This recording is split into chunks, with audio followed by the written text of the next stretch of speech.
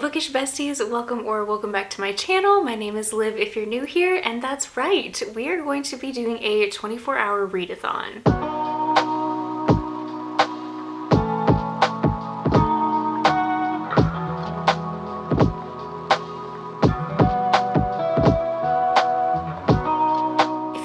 Before in the past, you know I am not hardcore when it comes to my readathons. I need my sleep, and I actually have never tried the timer method where anytime you pick up a book you have a timer going, and I honestly don't know if that's the right route to take with this video, but we're gonna try it. It's honestly gonna take me longer than this readathon is because it's only a weekend, and this readathon is extra special because it's for one of my best friend Rachel's birthday. She wanted to host a Taylor Swift themed readathon. Her book club is actually called No Body No Crime, and because it's her birthday month, what better way to host a readathon? So I'm going to be participating this weekend, and I also realized why not do a 24-hour readathon? I haven't done one in quite a while, and you guys seem to love those videos. But to kick things off, I'm going to share with you the 4 books I'm going to attempt to read within 24 hours, and I think this is doable with the timer method because I typically listen to audio at 2.5 or 2 times speed, somewhere in there. So I feel like at that speed, each of these books is probably going to be 4 hours or no longer than 4.5. At least that's what I'm hoping for. So I'm going into this very confident, but I might get 7 hours in and just completely scrap this timer. I have no idea how it's gonna go. But honestly, I'm just stoked to get into more thrillers again because I read 4 thrillers last month and loved just about all of them. And these 4 books are currently at the top of my mystery thriller TBR. So I'm extra excited to share with you what I'm gonna be reading. So we do have 4 prompts for this. I chose a book for each prompt, but again, we're just gonna see how this goes. The first prompt is an isolated setting, and I chose Never Lie by Freida McFadden. If you've been around here recently, you know I have a new obsession with Freida McFadden. I eat up her books. They're usually less than 300 pages. The audio is 3 hours or so, and they are just incredible. I don't know how she puts out so many books, but this one's also Rachel's favorite, and it is about a couple that moves to a new house. They're planning to buy a house. They go to visit one snowy night, and they get stranded there, and they slowly uncover that this psychiatrist used to live in this house because she has a giant portrait on her wall, but she was also murdered. I think she was murdered in this house. So I'm very scared.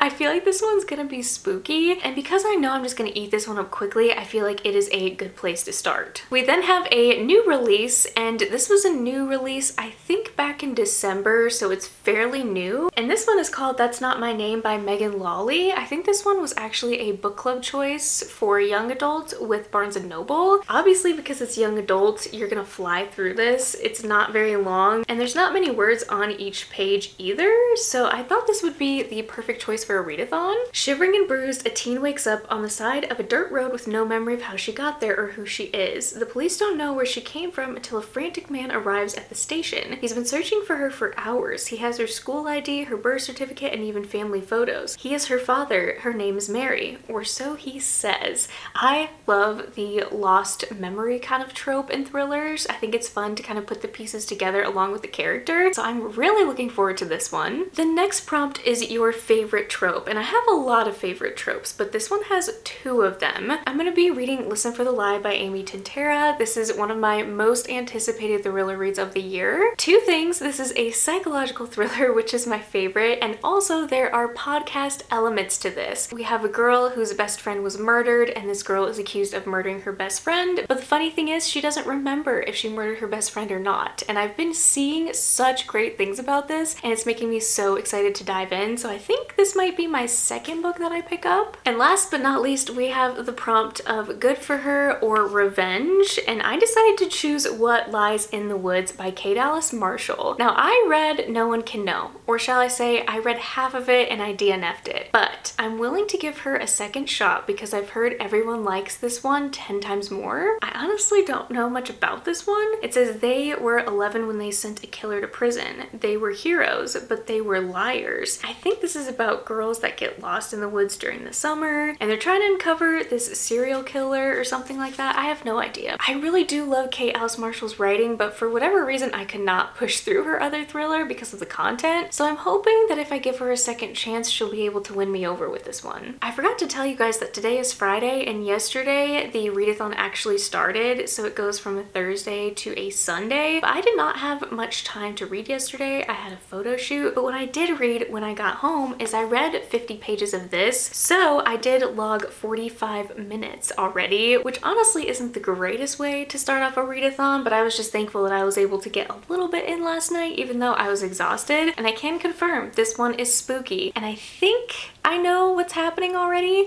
I could be completely wrong. It may be so obvious and the author's trying to mislead you because of how obvious it is, but I don't know. So this is our first choice. This is what I'm reading. Like I said, I think I'm probably going to read this one next because I believe it is the longest one. Read this one, and hopefully I can still fit in What Lies in the Woods. But like I said, I don't know how long it's actually going to take me to log 24 hours. Without further rambling, let's just go ahead and dive into the reading. Rachel actually has reading sprints tonight for 4 hours and reading sprints tomorrow night for 4 hours, so I will definitely be joining those to get some reading time in. I'm super excited to hang out with some friends. I feel like it's been forever since I've done sprints publicly. I typically do them on my Patreon once every week, but it's been a while since I've done them publicly. So I'm very excited to read thrillers, celebrate Rachel, and get this party started. Hello besties, I have a reading update. We did sprints last night for 4 or 4.5, I think even 5 hours, but I did complete Neverlie this morning, and we have a total of 3 hours and 34 minutes and 29 seconds into this readathon, and I've already completed one book. But this book was the perfect way, chef's kiss, to kick off a readathon. Like I said before, Freida McFadden books are very quick, they're very easy to understand. Whether you're tired or not, I feel like you're just gonna eat her books up, so this was definitely the way to go,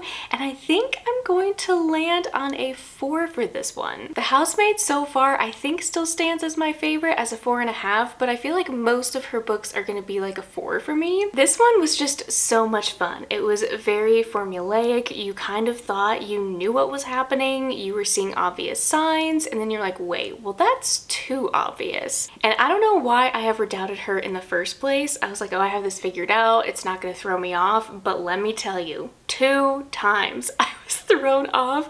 I don't know how I didn't put 2 and 2 together. Like, she was honestly kind of genius. We did get that like creepy, kind of stifling, isolated feeling since this couple is stuck at this home that they're trying to buy during a snowstorm. So honestly, I feel like this would be perfect to read in the winter time, which I was not expecting, but I was totally okay with that because it definitely added to the stressful parts. There was 2 things that were screaming at me in my face the whole time that are my only 2 complaints, which I actually feel like are very similar themes or things that happen in other mystery thrillers. One of them being the gaslighting, kind of narcissistic husband. We have our main character Trisha, who is clearly telling her husband and showing him just how worried she is that there is someone in this house with them, and he's like, oh no, it's fine, or he's sleeping soundly at night and she's up all night long, and like trying to convince him that there's someone in this house, and he just does not believe her. He keeps brushing her off. It was so aggravating. We do not love a gaslighting husband. And also the psychiatrist Adrian, she made some really stupid, unbelievable, like dumb decisions, or I was like, oh my word. Only in horror or mystery thriller books do you see people act this way, and it was just so aggravating. Things would go wrong and I'm like, girl, just call the police. Like, there's nothing more important right now than your safety. But overall the pacing was perfect because Frida's books are so short. She doesn't have a lot of time to mess around or create all these details or this extra fluff, but I love that her writing is so simple. I mean, obviously it's simple and simple to follow because she does write for brain injury patients, which I think is super cool, but this one was nothing short than fantastic. I don't think I'm ever gonna rate one of her books like less than 3 or 3.5 stars, but again, I just cannot believe I doubted her thinking that she was gonna play nice in this book, because her other books have gotten pretty gory as well. And I also strangely got You vibes, which I don't think that's really spoiling anything, but she does have a patient that's like stalking her, and it's really creepy, and like he has cameras and he's watching her. So that just gave me like weird stalker vibes. I loved this. Great start to the readathon. But I do know my next book choice, which is going to be Listen for the Lie by Amy Tintera. I do believe this is on Everand, and I haven't actually looked at the page count. I think this will go by pretty quickly, so we'll just see what happens, but I'm very eager to get into this one. I've been looking forward to this one since I've had it in my hands and just waiting for the perfect time to pick it up, and I feel like that time is now. So I will update you guys a little bit later, maybe around like a third of the way, or maybe when I finally hit the halfway point. Hi friends, it is late. My camera is also flashing red, so this is going to be a very quick update. It is now 10:40. I've showered, I've changed, I've done sprints. I'm still hoping to read a lot the rest of the night, but I'm already 100 pages in to Listen to the Lie, and I think there is one of two things going on, which I'm not going to say because it could be a potential spoiler, but if I'm right and I called it this early, I think I'm actually going to be kind of angry that I figured it out. I wasn't even trying to sit here and be a detective. It just came to my mind. And I also feel like a couple things made it really obvious. So I'm very curious to see if I'm going to be right.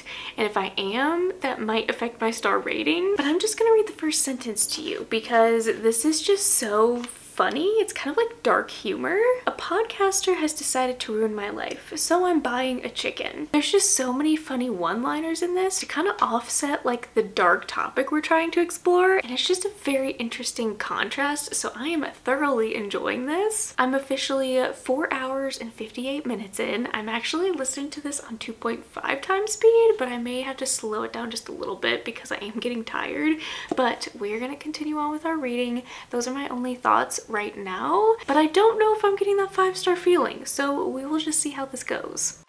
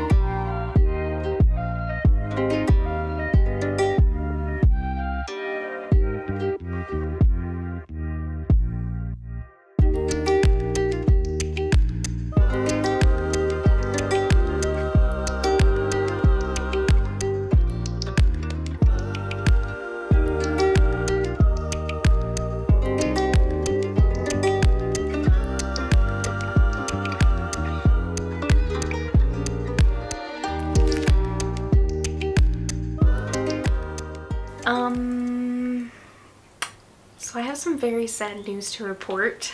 Do you see this timer? It's literally at 0. I woke up this morning to my phone having restarted itself because there was apparently an iOS update overnight that I was not aware of, which completely reset my timer. Luckily though, I did take a screenshot, so I know I was exactly at 10 hours and 38 minutes, but oh my gosh, I am so upset.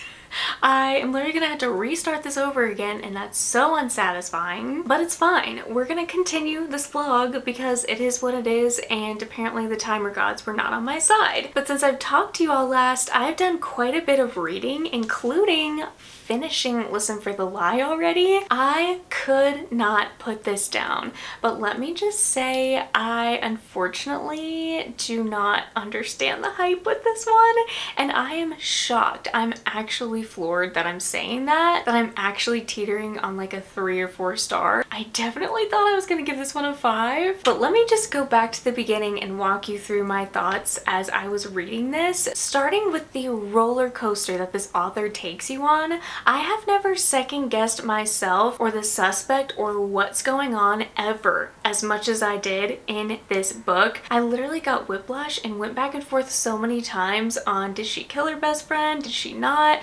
maybe this person did it, maybe her friend's still alive, who even knows? So that part was so well done because you would get confirmation or denial basically in all of these podcast episodes. Because of the snarkiness of our main character and the small town Texas feel or vibe of this book, it honestly felt like a cozy mystery, but only for like the first half of the book. My favorite character was even the grandma to Lucy, who is our main character in this book, and she was hilarious. She had no filter. It seriously reminded me of a grandma or a side character from an actual cozy mystery. She had me actually laughing out loud, and it takes a lot for a book to make me do that, but I just wanted to tab this book. I honestly should have, because there were so many great moments, but I'm still so conflicted on what to rate this, and I'm so upset because I just wanted to love it so much more because there were so many great elements to this. The pace was absolutely phenomenal. I could not stop reading this. Like, physically, I put off eating dinner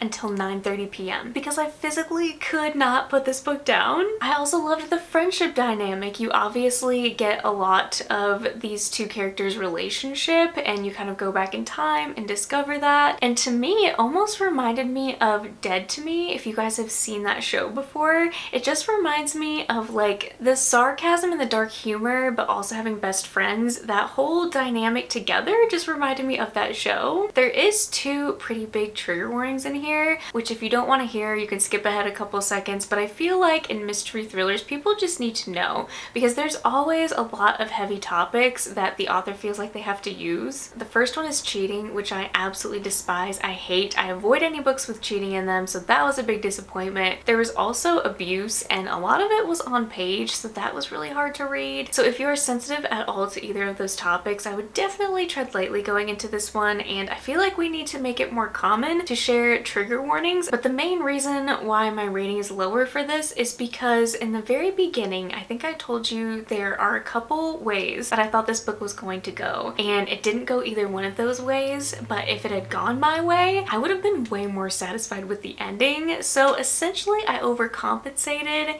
and I disappointed myself because I was thinking too much about it. I actually buddy read this with my friend Elizabeth, and we both did the same exact thing. We were theorizing the whole way. We even finished this book within like the same hour of each other, and it was incredibly fun to do that. But I just find it very interesting that even though everybody's rating this 5 stars, nobody talks about how disappointing the end is. So I will get off my soapbox, take all of that with a grain of salt if you will, but I was just very disappointed with this one, so I feel like I should just stick to my Frida McFadden because for whatever reason she never disappoints. But another book that I decided to start on a whim so that way I can listen to it during the week while I work, because yes, this is taking me so much longer than just a weekend. I've only clocked in 10.5 hours and I finished 2 books, which is good. But I also was able to clock in a couple more hours while I was cleaning yesterday, and I started the reappearance of Rachel Price. I will say that my track record with Holly Jackson isn't great. I read A Good Girl's Guide to Murder when it first came out, didn't really like it enough to continue with the series, plus I'm just terrible with series, and I wasn't really looking forward to this one until my friends Rachel and Elizabeth both read it and I said it was really good and it was just incredible. I should give it a try. So I've been listening to this on audio. I think I'm about 2 hours into it and it is really good. It's basically about this high school student named Annabelle who's doing this documentary with this filming company, and her mother disappeared a long time ago when she was very young. I think this happened about 10 or so years ago and they're just now making a documentary on it because most of the family has finally agreed to film and be a part of this. So we are kind of going back in time and then we're in the present, and there's just so many different cool elements to this, and we're getting more new characters added in and high stakes moments, and it's just really well done. Like, the audio is great. I typically almost always tandem read with a physical book, but I'm very much enjoying this. But right now it honestly feels like it could be a possible 5-star, which is probably the biggest turn of events for this video. I am going to go ahead and start That's Not My Name. I'm really excited to read this one because no one I personally know has read this, but I do know it was a book club pick for Barnes & Noble, so obviously that must mean something good, but I feel like this could be a hidden gem where I can encourage you all to read it even though no one else is really talking about it. But I'm very excited to dive into this one and see if it will redeem Listen for the Lie. Hi besties, I am back with an update, and I am excited to tell you I've now clocked in 16 hours for this 24-hour readathon, and I only have 1 more hour left of of That's Not My Name, and I'm kind of excited for this to be over. I'm not hating it, but it's definitely feeling like a 3-star. There's just something about young adult that doesn't hit the same that adult mystery thrillers do, and this one is just like, okay, I'm intrigued, and I honestly have no idea where it's gonna go, so that's a good thing. But I'm starting to get annoyed with a couple things. The first one being the police in this book. They do not give a crap that this girl has gone missing, that she could possibly be dead. They've stopped looking for her. So this teenage boy essentially is looking for his missing girlfriend, and the police aren't listening to him when he's giving them all of the evidence that he's not the one that like killed her or anything like that. And he is just an angry person because of it. And so it's getting slightly angsty and a little bit too annoying to the point where I just don't like his point of view. But then we have another point of view of this girl whose name is supposedly Mary, who finds herself in a ditch, and there's this guy that comes and has pictures of her, claims to be her father, but of course she has no recollection or no memory of anything whatsoever. She doesn't recognize the guy. She's slowly learning about herself, and apparently her dad fed her eggs when she's allergic to them. And then they go to a diner and he orders her this massive strawberry smoothie, which apparently she's also allergic to strawberries, and it's just really weird. Something sketchy is going on. They're also renting or staying in like this cabin that's at this remote location because apparently their house, their flooring is being redone, which is a very odd reason to not be able to stay in your own house. There's just some sketchy weird stuff going on with this guy, and our main character Mary is finally figuring all of that out. She's like, this is really weird. He even bought her like children's clothing. It's intriguing, but also it's very slow. Like, I have this much left of the book and I feel like, I mean, there's stuff happening, but I just can't put the pieces together and it's keeping me guessing. But for now, that's where we're at in this one. But I have been listening to the new Holly Jackson book and I'm 25% of the way through and I am loving it. It's like a 5-star for me so far, enough to the point where I put it on pause to wait to get the physical book from Amazon. And that has not happened to me in a hot minute, where I feel like a book is an easy 5 stars for me. Her mom went missing like a decade ago and then she shows up and there's some really sketchy things happening. Her mom seems to be completely fine and normal after everything that's happened to her. So we're slowly just uncovering the story with our main character Annabelle. But I have this feeling that after reading these two, I will probably be close to the 24-hour mark. We're getting there, guys. We're getting really close. But yeah, that is my update for now, and I will let you guys know when I finally finish this one.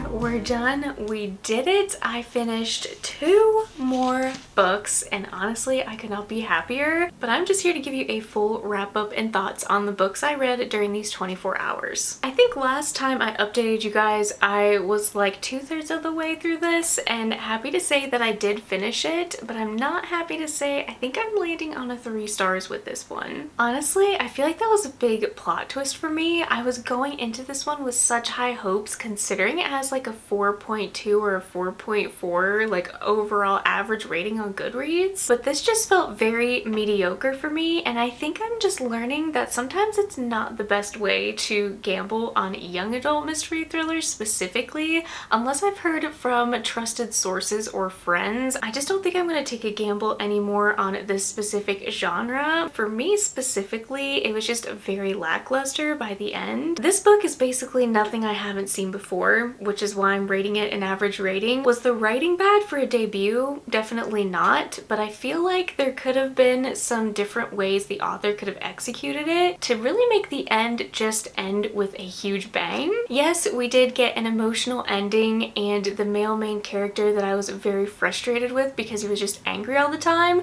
I did end up feeling for him a little bit towards the end, so I feel like my feelings did change. We did get an emotional ending like you don't typically get with mystery thrillers, so I was pleasantly surprised about that aspect. The author did a really great job of keeping you reading the whole time. I definitely can't complain. The writing was captivating, but something about the storyline was just too basic for my taste, and I definitely feel like I was slowly predicting what was happening, and that's why I just wasn't impressed with the ending. Also, there was a lot of language in this. That's just like a personal preference, or maybe I just wasn't aware that that much language was being put into young adult books these days. I don't know. I can recommend it to beginner mystery thriller readers, and if you just want something really quick. I think the audio was less than 3 hours for me, but overall I'm just gonna be passing this one on. Next, I finally finished the reappearance of Rachel Price, and let me just say, even though I was very disappointed by this young adult thriller, I was not let down with this one. But reading this book actually makes me want to go back and reread that other series because this was incredible. My only complaint are 2 very small things. First of all, again, the language in this, I just was not expecting that. Number 2, does a mystery thriller, especially a young adult, really need to be 430 pages long? Like, it kind of drug a little bit. Yes, it was very engaging the entire way through, but I felt like she really could have cut down things quite a bit, especially because I did not pick up on anything that was happening.